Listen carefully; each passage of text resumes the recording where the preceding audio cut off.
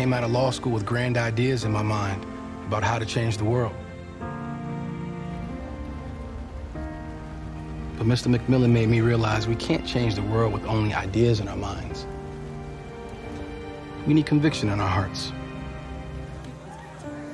This man taught me how to stay hopeful, because I now know that hopelessness is the enemy of justice. Hope allows us to push forward, even when the truth is distorted by the people in power. It allows us to stand up when they tell us to sit down, and to speak when they say be quiet.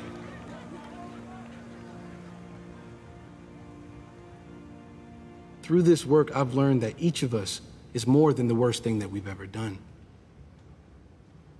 That the opposite of poverty isn't wealth. The opposite of poverty is justice.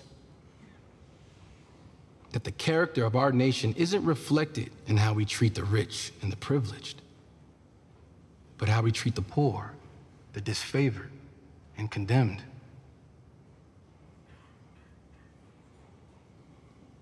Our system has taken more away from this innocent man than it has the power to give back.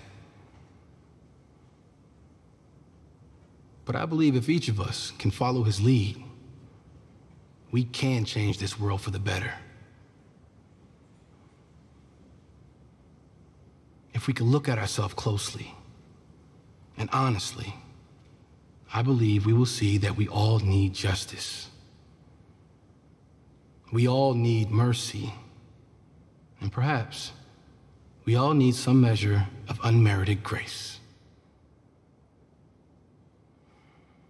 Thank you.